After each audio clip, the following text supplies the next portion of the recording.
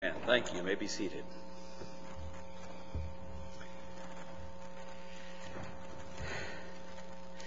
How many hymns focus on the day that we'll be with Christ? It's a wonderful, wonderful thought. When this poor, lisping, stammering tongue lies silent in the grave. It's coming for us all, and sooner than others, for some than others. But tonight, let's take our Bibles and turn to the book of Acts. We're in Acts 21. Tonight, the Lord willing, we'll be looking at verses 18 through 25. Skewed reports and weaker brethren. Acts chapter 21. And the day following, Paul went in with us unto James, and all the elders were present. And when he had saluted them, he declared particularly what things God had wrought among the Gentiles by his ministry. And when they heard it, they glorified the Lord, and said unto him, Thou seest, brother, how many thousands of Jews there are which believe, and they are all zealous of the law. And they are informed of thee that thou teachest all the Jews which are among the Gentiles to forsake Moses, saying that they ought not to circumcise their children, neither to walk after the customs. What is it therefore? The multitude must needs come together, for they will hear that thou art come. Do therefore this that we say to thee. We have 4 men which have a vow on them. Take them and purify thyself with them, and be at charges with them, that they may shave their heads, and all may know that those things whereof they were informed concerning thee are nothing, but that thou also walkest orderly, and keepest the law. As touching the Gentiles which believe, we have written and concluded that they observe no such thing, save only that they keep themselves from things offered to idols, and from blood, and from strangled, and from fornication. Gracious Heavenly Father, how we thank you so much for the privilege of being here tonight to study your word. We pray that by your mercy and grace you might help us to understand what's going on in this passage, and that we might make the distinctions that the Apostle Paul clearly made and that the elders at Jerusalem understood. Father, we pray for your blessings on your word as it goes forth tonight, that it will not return unto you void, but that it will accomplish that which you please, and that will prosper in the thing whereto you have sent it. Father, we commit this to you and pray for your blessings on your word tonight, for we pray it in Jesus' name. Amen. Now you recall last week as we were finishing up, actually before we did hospitality, we were trying to finish up that lesson on predestination and prophecy, and then we took up hospitality. And let me just review that very quickly for us, because it gives us a foundation for what we're going to be seeing here tonight. You say predestination, prophecy, and hospitality. What does that have to do with skewed reports and weaker brethren? Well, I hope you'll see that in just a bit. First of all, we gave you some definitions. We talked about the definition of predestination. It's a good biblical word. So is the word election. So is the word foreknowledge. So we gave you some simplified definitions so that you can make a distinction between them. Predestination is to irresistibly determine a destiny. You're predestining something. A destiny or an outcome in advance. And it's based solely on the divine will and choice of God. Then we talked about election. And the Bible has a lot to say about the elect. That's to choose something or someone for a particular purpose in advance. And we learned that Christ is called the elect. The holy angels are called elect angels. Israel is called the elect. Churches are called elect churches. And believers are called elect. That is to choose for a particular purpose in advance. So God determines the purpose. He says, the one I want to fill that slot is so-and-so, and he puts you or me or someone else into that slot for the fulfillment of a purpose. Foreknowledge is advanced knowledge of the future based on predestination and election, not based on looking down the corridors of time and seeing what would happen and then adjusting your plans accordingly. But foreknowledge is based on predestination and election. And we looked at a number of verses, having predestinated us according to the adoption of children by Jesus Christ to himself, according to the good pleasure of his will, in whom also we have obtained an inheritance, being predestinated, according to the purpose of him who worketh all things after the counsel of his own will. Not most things, not even just the big things.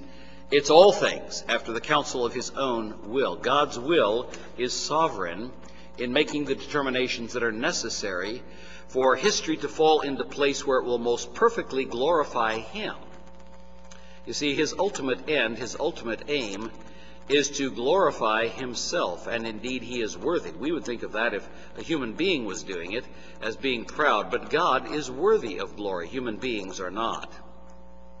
We saw verses dealing with angels being the elect. I charge thee before God and the Lord Jesus Christ and the elect angels, 1 Timothy 5:21.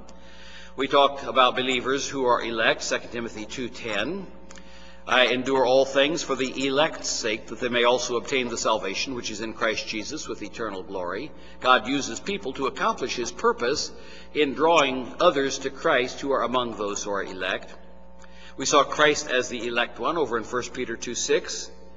Wherefore also it is contained in the Scriptures, Behold, I lay in Zion a chief cornerstone, elect, precious, and he that believeth on him shall not be confounded. We saw churches who are called elect churches, and John writes to them in 2 John 1:1 and 2 John 1:13, the elder unto the elect lady and her children. He's not writing to a woman, especially after you read that epistle, you understand that's not what's going on. He's writing to a church. We see elect individuals in Romans 16:13, Rufus, chosen in the Lord, and his mother and mine. We saw the sovereign choice of God, including his choice concerning salvation, in 1 Corinthians 1:27 and 28. The purpose of God in election is stated there. But God hath chosen the foolish things of the world to confound the wise. God hath chosen the weak things of the world to confound the things which are mighty. And the base things of the world, and the things which are despised hath God chosen, yea, and things which are not, to bring to naught things that are. We saw the timing of God's election, according as he hath chosen us in him before the foundation of the world, that we should be holy and without blame before him in love. We saw that salvation is by God's choice, not by man's free will, 2 Thessalonians 2:13. But we are bound to give thanks to God always for you, brethren, beloved of the Lord, because God hath from the beginning chosen you to salvation, through sanctification of the Spirit and belief of the truth. We mentioned that in passing this morning in the message. We saw service and warfare are the result of election. No man that warreth entangleth himself with the affairs of this life, that he may please him who hath chosen him to be a soldier. And then we looked at hospitality last week in Acts 21, verses 15 through 17. After those days we took up our carriages, we went up to Jerusalem, and there went with us also certain of the disciples of Caesarea, and brought with them one Manason of Cyprus, an old disciple, with whom we should lodge. And when we were come to Jerusalem, the brethren received us gladly. We saw that hospitality was absolutely essential in the early church, and it is so today. We saw that churches met in homes, and we gave you multiple verses on that. We saw that traveling ministers stayed in homes, and we gave you multiple verses on that. We saw Bible studies being held in homes, and we gave you multiple verses on that. We saw that hospitality is required of elders. In fact, it's one of the 21 qualifications that are listed for elders when you read 1 Timothy chapter 3 and Titus chapter 1. There are 21 different things that elders are required to be doing or being examples in those two chapters. We'll not go over all of them, but it says that they should be blameless, the husband of one wife, vigilant, sober, of good behavior, given to hospitality, and apt to teach. And the word given to means addicted to hospitality. Over in Titus 1:7 and 8, for a bishop must be blameless as the steward of God, not self-willed, not soon angry, not given to wine, no striker, not given to filthy lucre, but a lover of hospitality, a lover of good men, sober, just, holy, and temperate. We saw that widows had to have exercised hospitality if they were going to be taken care of by the church after their husbands died.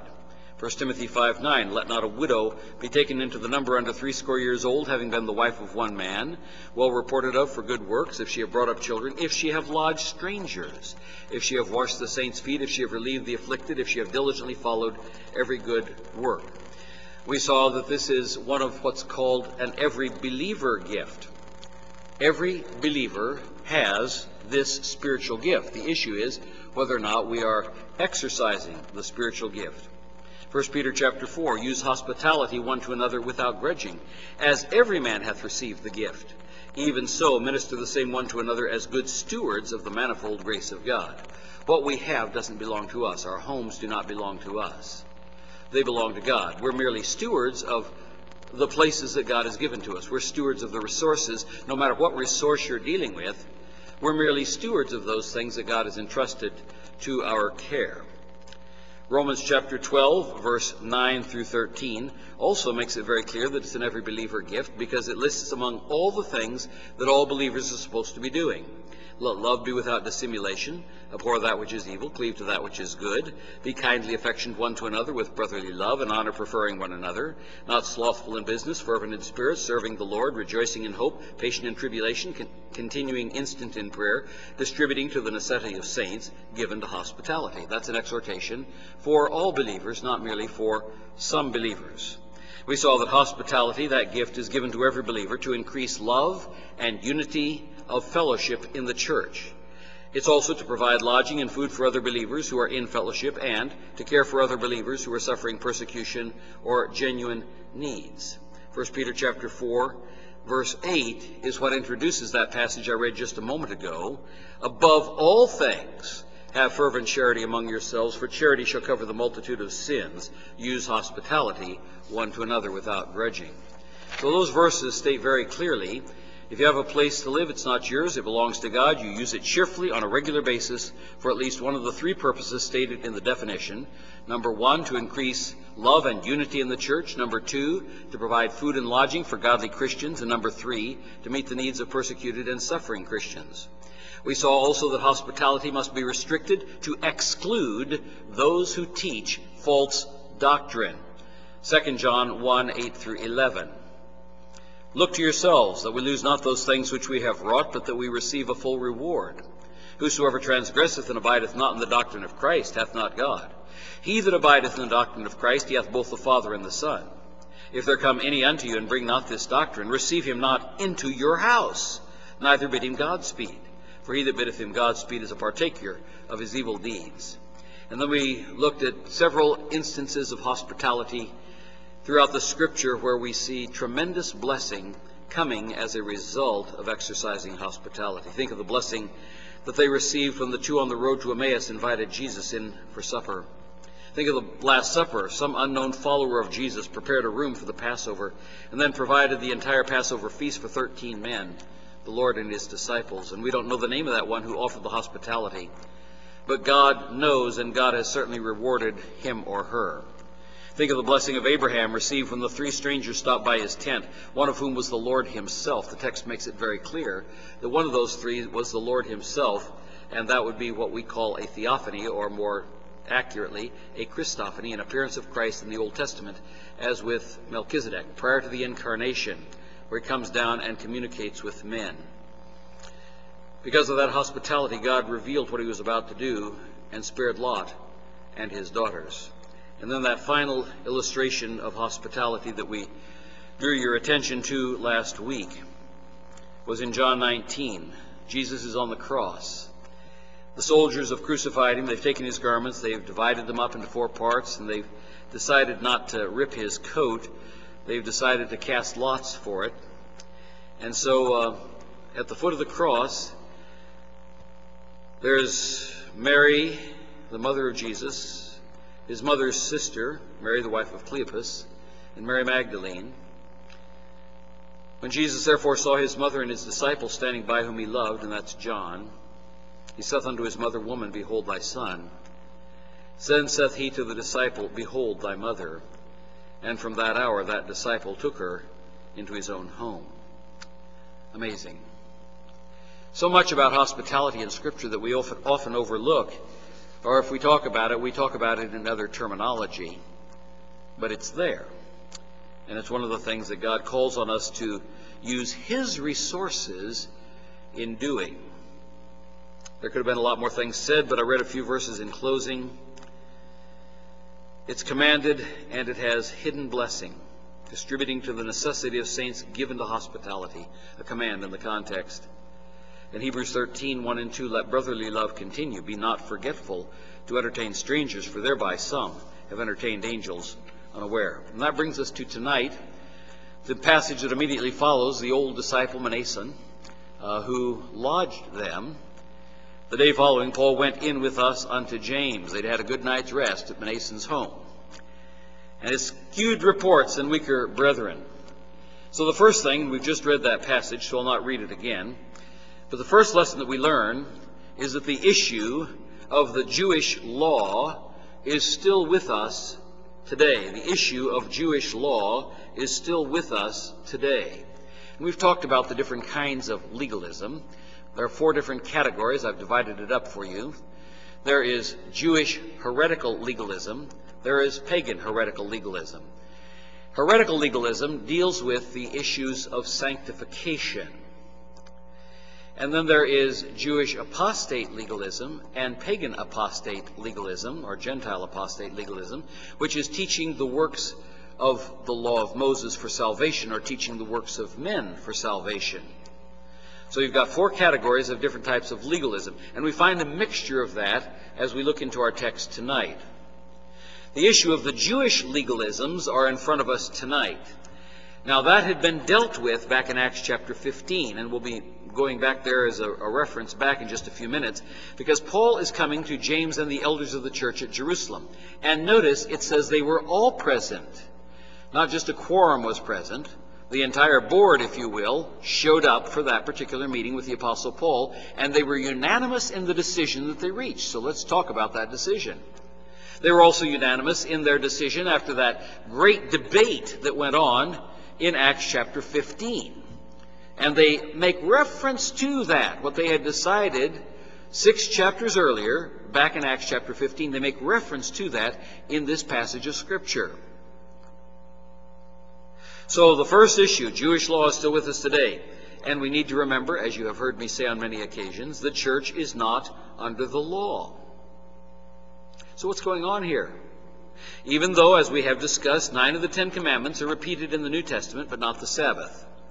So the first thing we need to do is lay some foundational verses that I've not discussed, so that you'll see where Paul is coming from in the way that he responds to the command that's given to the elders, given by the elders, and why the elders give the command that they do. The first thing that we learn is that the law is not bad. There are those who are libertines who say the law is bad. That's not the New Testament position.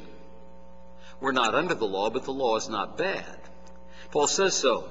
You see, we're not freed from the law because it was defective, but because the law has a distinct purpose that the legalists miss. If you don't remember anything else, remember that. The law is not bad, and it's not defective, but it has a distinct purpose that the legalists miss. And Paul tells us what that purpose is in 1 Timothy chapter 1, verses 5 and following. Now the end of the commandment is charity. That's agape love. That's God's divine kind of love.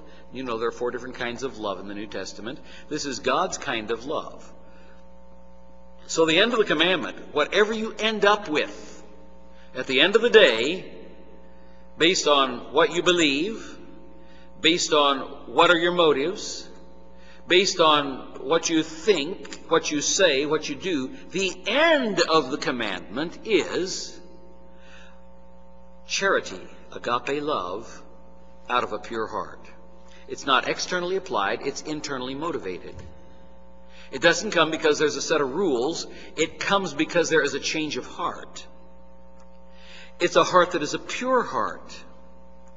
Not a heart that has been beaten into shape by the law, but it's a heart that has been cleansed and purified by Christ. That's where he starts. The end of the commandment. When you get to the end of the day, what are you supposed to have? Agape love out of a true heart. Oh, something else. And of a good conscience. Did you know that the law will never give you a good conscience? Never. No matter how strongly you strive to keep the law, it will not give you a good conscience. There's always going to be some nagging sin at the back of your mind where you realize you didn't really keep the law 100%. The end of the commandment is charity, agape love out of a pure heart, and secondly, a good conscience. How do you get a good conscience? Hebrews 9:14. Those things that keep coming up, the devil keeps bringing them back, keeps tormenting you with them. How do you get rid of them? It is not by keeping the law. Hebrews 9:14 tells you how. How much more shall the blood of Christ, who through the eternal Spirit offered himself without spot to God, now listen to the next phrase, purge your conscience.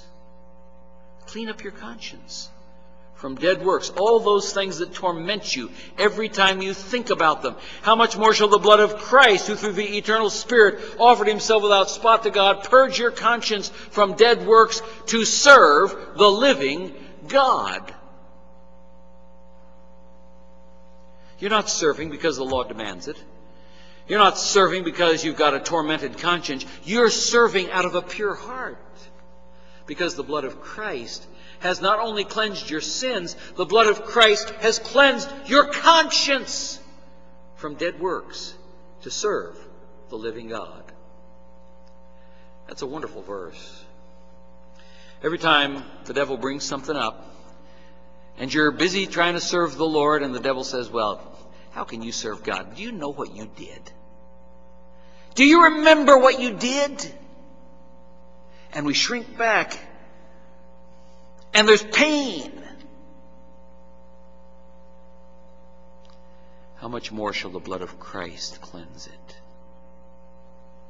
so that you can serve the living God? It's a magnificent promise, people. It's an incredible promise that the blood of Christ not only cleanses you from all sin, it cleanses your conscience. It's the second thing we find here in 1 Timothy. We're going to see how this ties into the law in just a second here. There's the foundation for what's going on there in Acts chapter 21. And the third thing says, and of faith unfeigned. At the end of the day, when all is said and done, what should you have? Three things. Number one, a charity out of a pure heart. Number two, a good conscience. Number three, genuine faith. Faith unfeigned. You're not having to fake it. So many believers go through life faking faith. And people who are truly saved. Paul is writing this to Timothy. Timothy is saved. But he says, at the end of the day, you won't have to fake it. You don't have to put on the mask.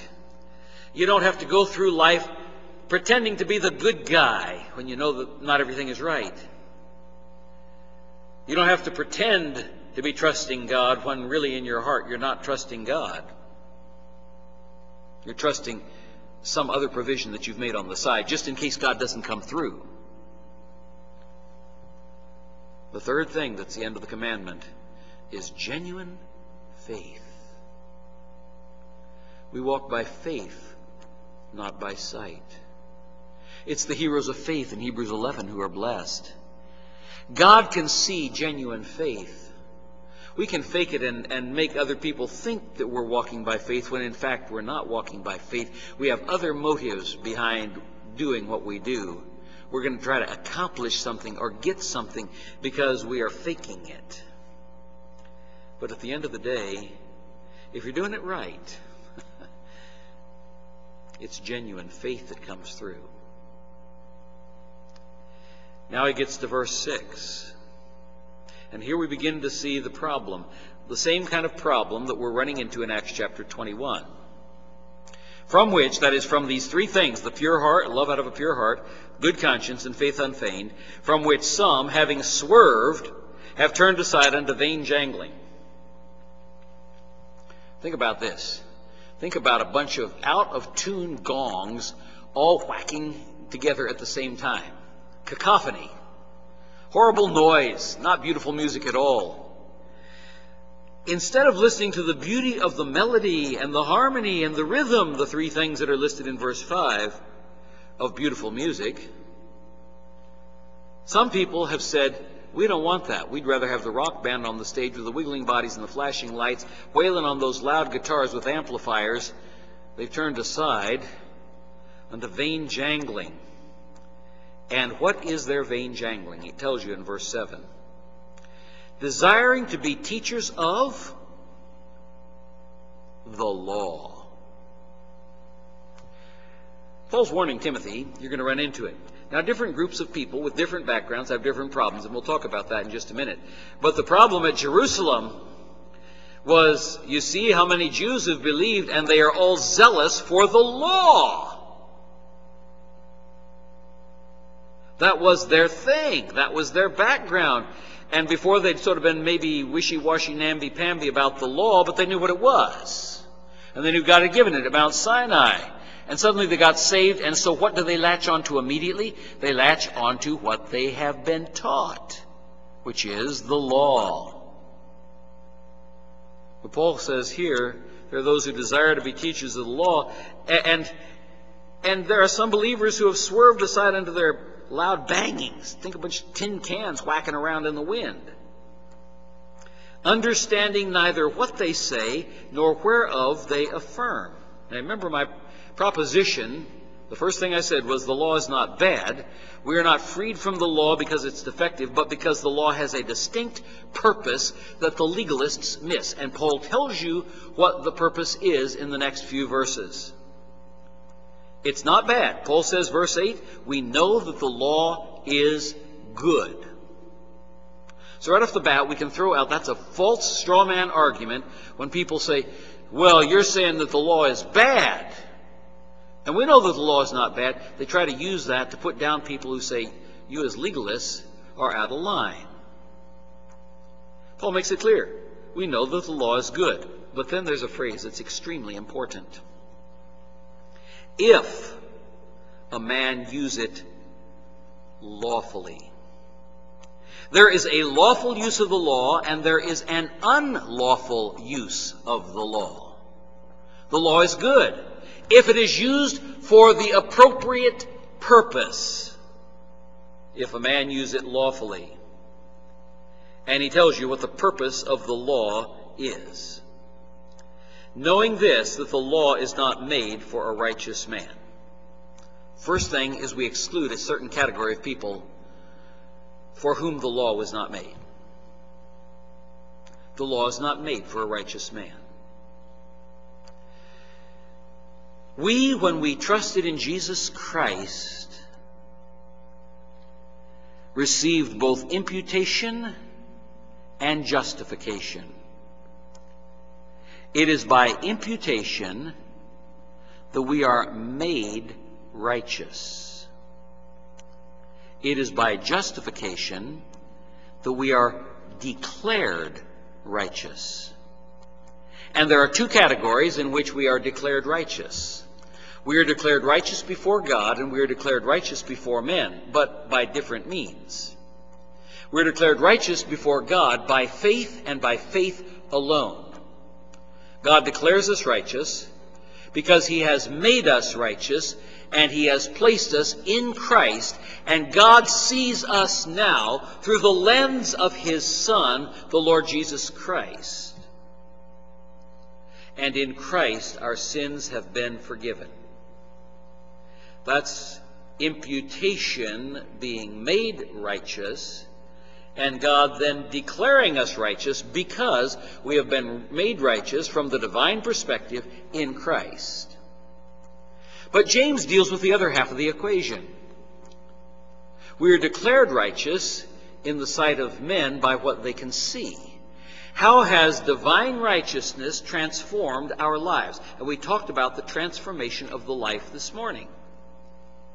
A person who is truly saved will be undergoing a process whereby day by day we are being more closely conformed to the image of Jesus Christ, whereby we reflect Him more perfectly in our thoughts, words, deeds, motives, and attitudes. Five different areas in which God begins to transform you. and people around us can see whether or not we're hypocrites, which is we say one thing with our mouth but do something else with our lives. As those two areas get closer and closer together, our testimony for Christ before men becomes powerful. So what Paul says about the law here is it's not made for a righteous man. That's why you and I, in Christ, are not under the law. But he tells us what the law was made for. It's for the lawless and disobedient, for the ungodly and for sinners, for unholy and profane, for murderers of fathers and murderers of mothers, for manslayers, for whoremongers, for them that defile themselves with mankind, that is, sodomites, for men stealers, that's kidnappers, for liars, for perjured persons swearing under oath to that which is not true, and if there be any other thing that is contrary to sound doctrine. In other words, Paul doesn't give you a full list, but he gives you a set of categories in which you can see what the law is made for. But it's not made for a righteous man. That's the apostle who is going to be doing some things that are related to the law in Acts chapter 21. Anything that is contrary to sound doctrine. So the law, there is a lawful use of the law, and there is an unlawful use of the law. A good illustration of that is just like a policeman who can use the law for purposes for which it was given, or he can use the law to make himself rich and powerful. He can pull people over to give them speeding tickets, for example, and through the conversation at the window of the car, you pull out your license to show him, and he says, you know, I really could give you a ticket here, and it'll be my word against your word in front of the judge. And I can say that you were going 50 miles an hour in a 25-mile-an-hour zone. And you'll be hit with a fine of about $400 for doing that. There are a lot cheaper ways of going through this process right now. And you begin to understand what he's asking you for is a bribe. You think that this is not reality? It is, though perhaps not as much in this country as in other countries. I was down in Mexico many years ago. I had taken a group of our young men down to help some missionaries down there building a Christian school. And every day we laid brick and put in rebar and things like that, helping build a wall around the school. And one day we were out riding with one of the missionaries. And we pulled up at a stoplight behind a Coca-Cola truck. And the policeman, before he waved you through, the policeman shook his baton at the driver of the Coca-Cola truck. And so the guy just sort of sat there sweating. We were behind, and so we saw all of this taking place right in front of us. The policeman walked over to the side of the Coca-Cola truck, pulled up one of those rolling sides, took out 2 bottles of Coke, pulled it down, and waved the truck driver on. There is a lawful use of the law, and there is an unlawful use of the law. The same is true with divine law, as well as with human law. The second thing that we see here in our text is beware of slanted reports. Beware of slanted reports. If you're ever in a position of leadership, you will discover that there are people who bring you slanted reports. In other words, the speakers have an agenda that they're trying to accomplish. And so they give you a report that you know probably doesn't have all the facts, or it has the facts twisted in such a way that you will tend to lean toward the conclusion that they want you to lean toward. Beware of slanted reports, which means you get the facts first and compare the facts with God's standards before you make your decision. Here, in this text, Paul had nothing to hide. Did you notice he was not trying to work behind the backs of leadership? He went immediately to the leaders as soon as he returned to Jerusalem. Verse 18 says, "And the day following, Paul went in with us unto James, and all the elders were present." In every church, there are people who try to work behind leadership. People who try to gain followers, and I've told you many stories of different churches I've been in the past, so I won't repeat them here. But in every church, there are those who work behind the back of leadership to accomplish their own ends. And they don't come to the leadership to ask permission, they just do. They don't come to the leadership to make reports, they just do. And they get other people along with them, doing with them, so that if leadership says anything about it, then innocent people also get blamed. Every church has them. It's human nature. That's what's going on here. But Paul had nothing to hide. The third thing we learn is wise leaders let those who are under attack make their presentations before revealing the problems and making a judgment.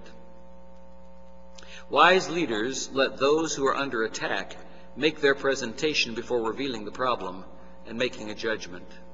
Verse 19 says, "And when he had saluted them, he declared particularly what things God had wrought among the Gentiles by his ministry." Now the problem was already brewing. The leaders in Jerusalem knew the problem was already brewing, but they didn't say anything about the problem until Paul had made his report.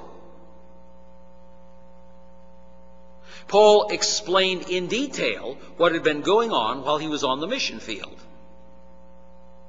You know, a lot of times missionaries come back home and other reports have reached leadership at the office about what's going on in the field because there are people out there who don't like what the missionary is doing. Other missionaries, perhaps, who have an agenda would rather do something else. They send reports back home, and folks, I've dealt with all kinds of missionaries over the years, lots of independent mission groups. And I tell you, there are a lot of bad reports that come back from the field. It's always best to find out from the horse's mouth what's going on before you say, now, how do we deal with this issue? The elders at Jerusalem were wise in that. Fourth, wise leaders find the good and commend those who have done the good for their service. Verse 20 says, "And when they heard it, they glorified the Lord." You see, already they've dealt with the issue, should Paul be going to the Gentiles? That's not a problem. Now the problem is, Jews who are out there among the Gentiles are sending back reports about Paul because there are Jews out there who don't come to the same conclusion that the church at Jerusalem had reached when the Apostle Paul, actually going back to Peter in Acts chapter 10, when God declared through Peter's vision on the housetop that the Gentiles were now going to be part of the same body. And Cornelius and his household are brought in to the one body. There are not two bodies, a Jewish group of believers and a Gentile group of believers. There is one body of Christ. But there were those out on the mission field where Paul was going and saw this Jewish guy coming out and preaching to the Gentiles, and Gentiles becoming Christians, and then they're getting all these weird reports, and the Gentiles don't know anything about Jewish law, and the Gentiles aren't doing the things that they thought ought to be done. So they assume that this is what Paul is teaching. Get your facts first. Now, the leaders were aware of the rumors that were going around, and let me just encourage you to understand that. Leadership, unless it's really out to lunch, and sometimes there are churches with leadership that's really out to lunch, but leaders are usually aware of the rumors that are going around. I've brought up some of those in congregational meetings in the past. I said, you know, there's a rumor going around in this church, and I had some people looking rather shocked that I knew about it. But as they are aware, they are usually prepared with a plan to set things straight. Verses 20 and 21. "When they heard it, they glorified the Lord and said unto him, Thou seest, brother, how many thousands of Jews there are which believe, and they are zealous of the law, and they are informed of thee." So telling Paul what is being buzzed around in the church at Jerusalem. And there are thousands of Jews in the church at Jerusalem. And here's what they're talking about, Paul. They're informed of thee. Somebody has told them that thou teachest all the Jews which are among the Gentiles. Because remember, Paul, you're out there among Gentiles. And so you're in contact with Jews out there. Remember, where did Paul always try to go first? He went first to the synagogue. Yeah, that's right. Went first to the synagogues. He gave them the first shot at it. And then he preached to the Gentiles. That was his standard method of operation. So the Jews are looking at that, the ones that are out there on the mission field, and some of them weren't very happy about it. So they say, you teach the Jews which are among the Gentiles to forsake Moses. Forsake Moses. Now, that's sort of a twist, isn't it? Is there anything in Moses that we as believers ought to be paying attention to? Yes, there are. Saying that they ought not to circumcise their children. They've dealt with that issue before. Remember, circumcision was one of the big issues in the church. It's not a big issue today, but it was a big issue in the early church. And we did a whole series of 3 lessons where we dealt with the problem of circumcision, and all the places in the New Testament talks about circumcision. Neither to walk after the customs. See, there were Jews out there who weren't just concerned about Moses, who weren't just concerned about circumcision, but they were concerned about the hedge about the law. Those 613 extra little rules and regulations that were given so that if you followed all those little rules and regulations, those were the hedge that would keep you from breaking any other part of the law. The next thing we see here is that James and the elders state 2 things. They state the blessing, and they state the problem associated with the blessing. Did you know with every blessing there come problems? Most of us don't like that. We like the blessings. We don't like the problems associated with the blessings. Thou seest, brother, how many thousands of Jews there are which believe. That's a blessing. It was a blessing to have many new believers. It was a blessing to have many new Jewish believers. They already had a foundation laid for them in the Old Testament, which pointed to Christ.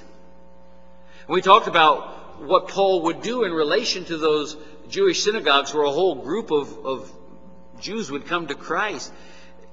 They already had background that Paul didn't have to teach. That's a blessing. The problem was they are all zealous for the law. Just remember that every new believer comes with baggage attached.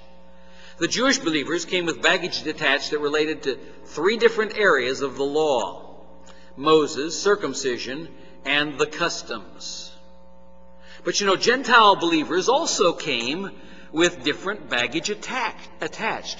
And as you read the epistles to the various Gentile churches, like 1 Corinthians and Romans and so on, you discover that the baggage they had attached was rampant fornication, polygamy, meat offered to idols, vegetarianism, and so on.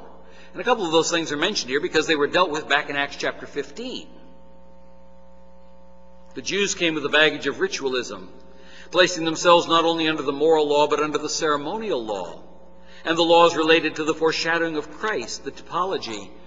And they wanted to hang on to the things that were foreshadowing, things that had been done away with in Christ, because Christ had come. And it's almost like a soldier who's gone away to battle, and he's left behind a picture of himself, and every day his wife lovingly takes the picture and tenderly embraces it and kisses the picture. And her husband comes home from the war. He's been gone for 2 or 3 years, and she's not there at the airport to meet him.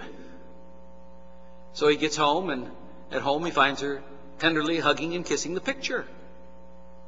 And he says, "Sweetheart, I'm home." And she says, "Oh yes, but just a minute.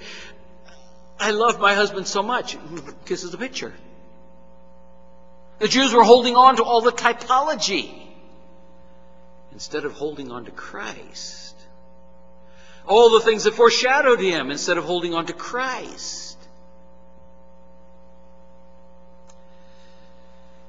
They didn't get the picture yet as to what was grace and what was not being under the law.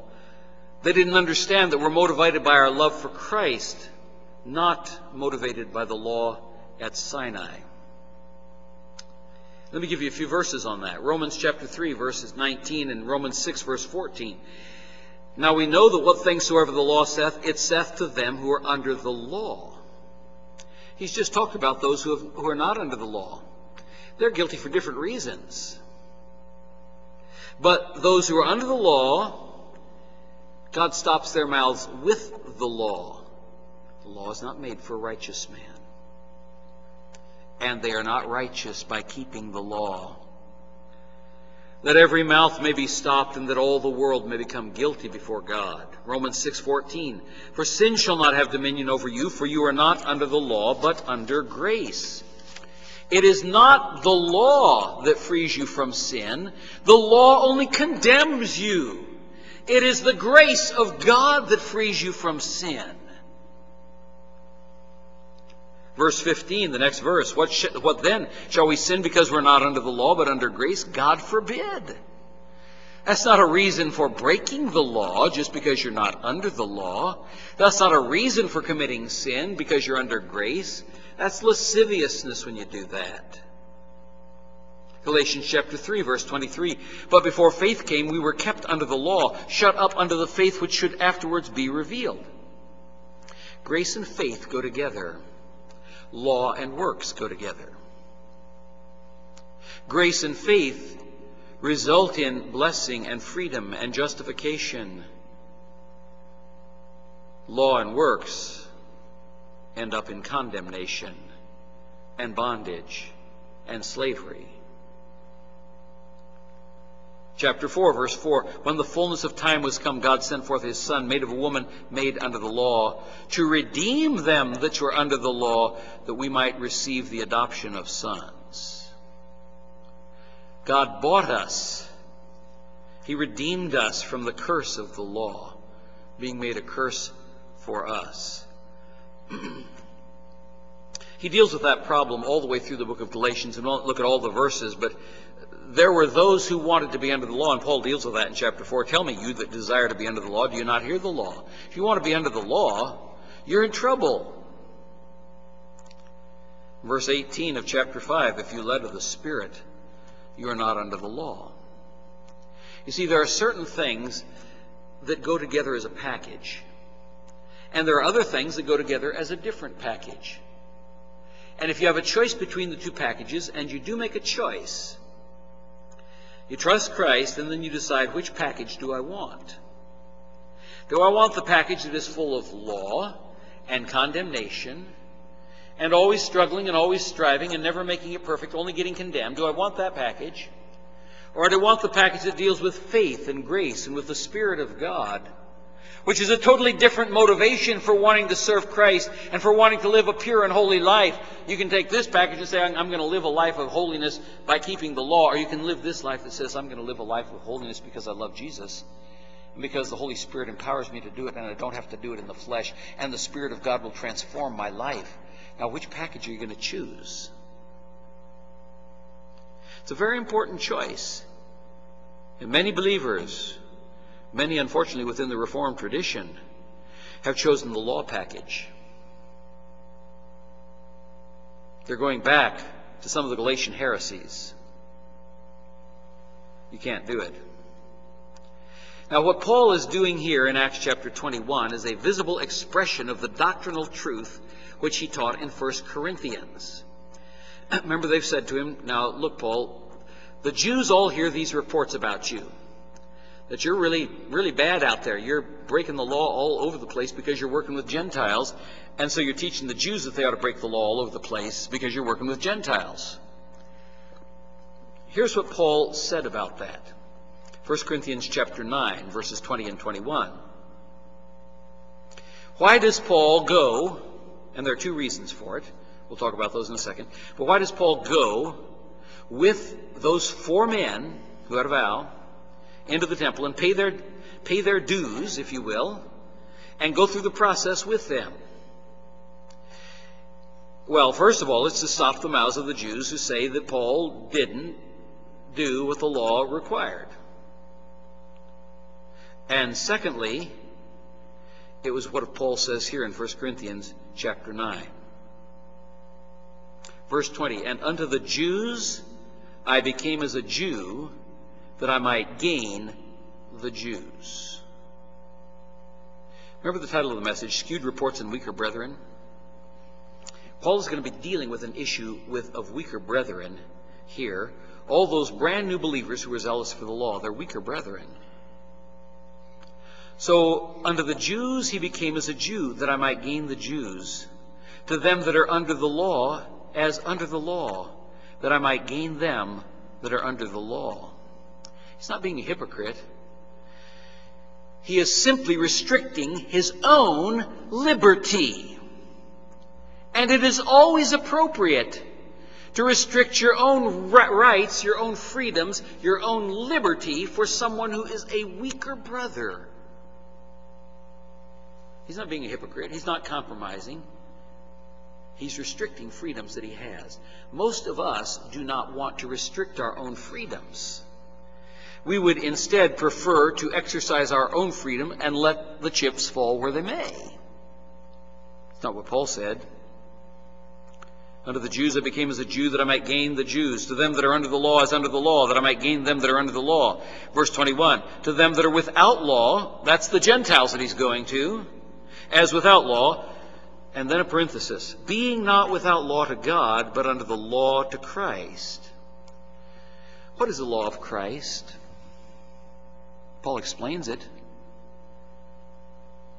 It's the law of love. James talks about it too. The law of love, where love comes first. Love for Christ, which results in love for the brethren. Where you don't want to do anything to be offensive to Christ, and therefore you don't want to do anything that is offensive to the brethren. It goes back to restricting our rights.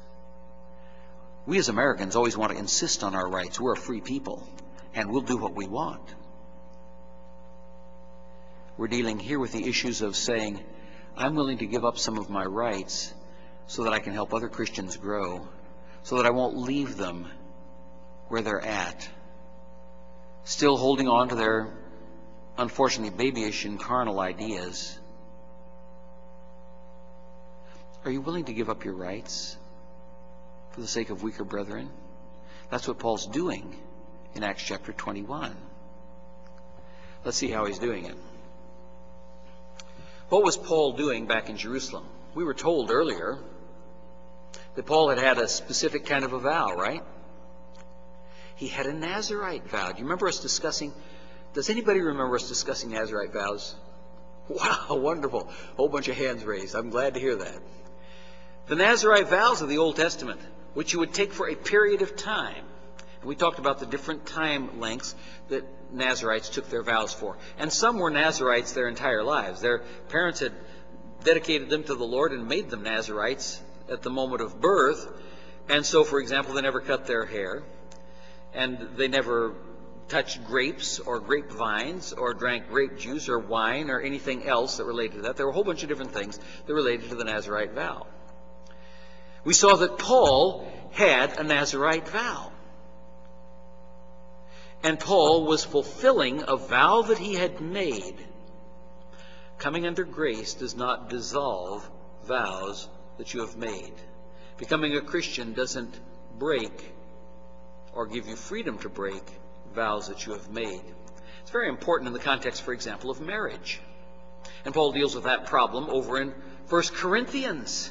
Because there were those in Corinth who were saying, wow, I used to be a pagan, I married a pagan woman, or I married a pagan man, and now I'm a Christian and I want to be married to a pagan. So it's okay because, we're not supposed to be unequally yoked for me to divorce them and get rid of them. And then I can go marry myself a Christian. No, you took a vow. The Apostle Paul spends 3 chapters dealing with that type of an issue. 1 Corinthians chapter 5, 1 Corinthians chapter 6, 1 Corinthians chapter 7. Paul had made a Nazirite vow,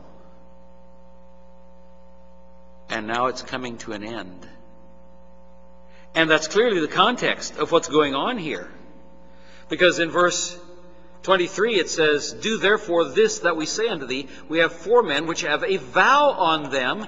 Take them and purify thyself with them, and be at charges with them, that they may shave their heads. What kind of a vow do you think they had? It was a Nazirite vow.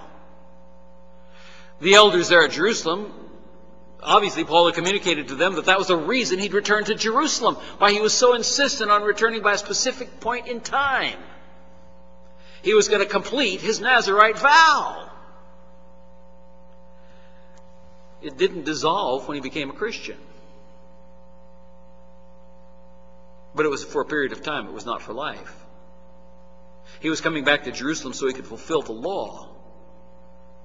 And by doing that, he could prove to all those who were bad-mouthing him that he was not teaching people, go break the law.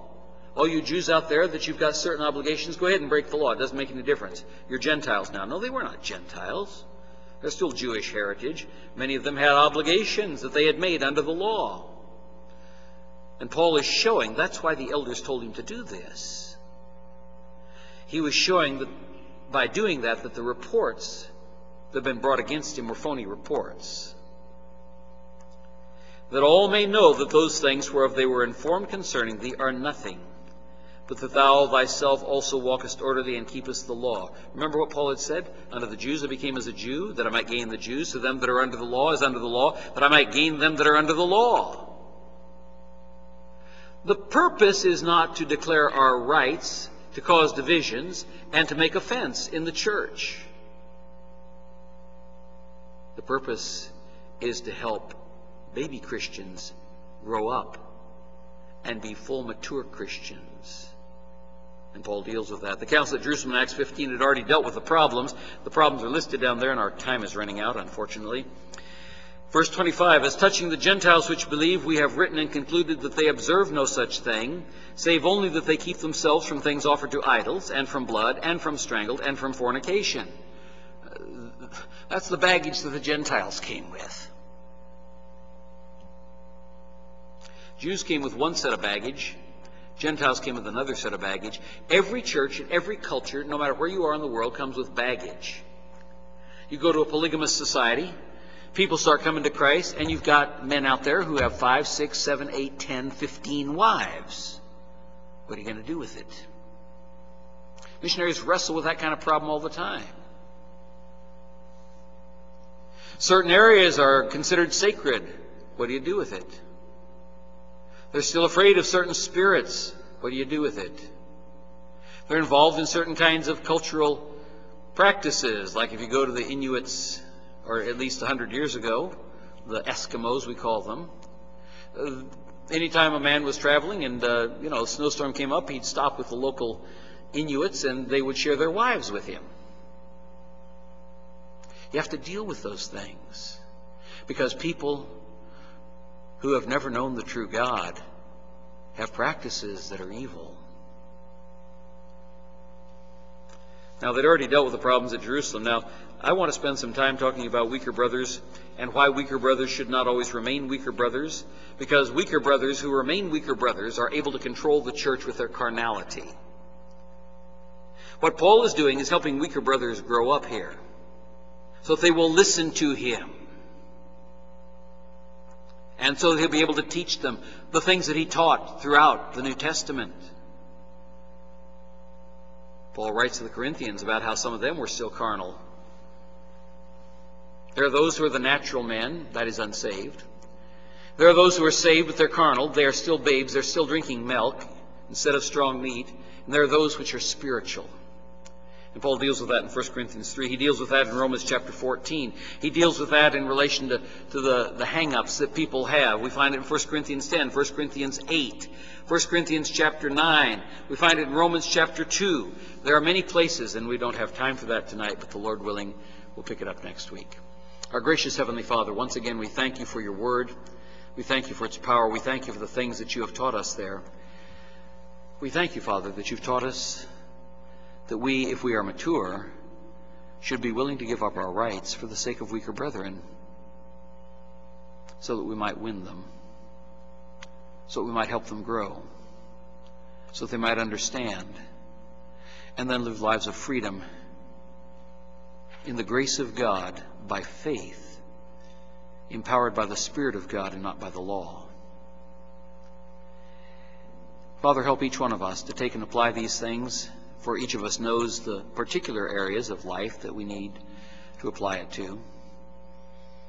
Help us to realize that the blood of Christ not only forgives our sins, but it cleanses our consciences too. And that we can walk joyfully in the power of the Spirit of God by faith. And we can serve by faith, empowered by the Spirit. Father, we commit these things to you in Jesus' name. Amen. Our closing hymn for tonight is hymn number 97, one we have not sung in a while, so I thought we'd sing it. Sing praise to